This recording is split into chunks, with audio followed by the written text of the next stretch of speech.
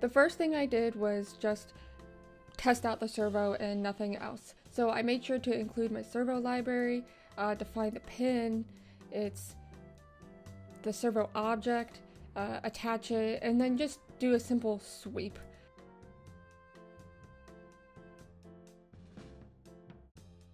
Then I tested just the button on its own. Here it helps to leverage off of your previous projects because we've already coded a lot of buttons.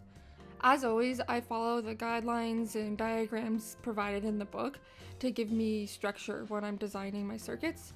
After I complete them the way that they are given in the book, then that's when I start to take it into my own hands and create some implementation of my own. After I got each of those components working on their own, I integrated them.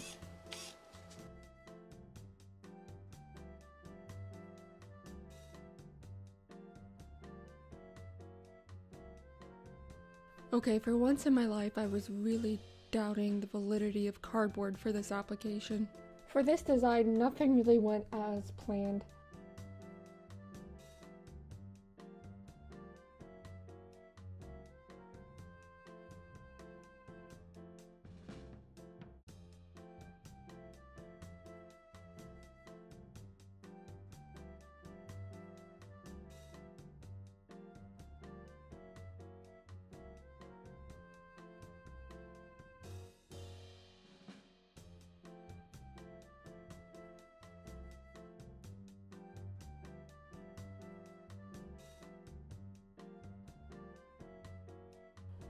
Almost every idea I had failed, so I instead just went forward with it and got it to work as best as I could and thought of a space where a design like this might exist.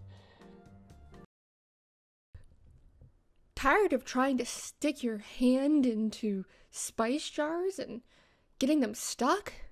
Tired of not having enough control over how much spice you put in your dish? Well, we have the solution for you. Servo Spices. Simply fill the jar with your favorite spice, and then attach it to our smart sensing dispensing technology mechanism. After you try Servo Spices just once, it'll replace what used to be your best appliances on the countertop. Plus, it's made of 100% recycled materials, like old salsa jars and solo cups. The perfect gift for your eco-conscious friend. Call today and get your Servo Spices while supplies last. There's only so much recycled material we can find to make these.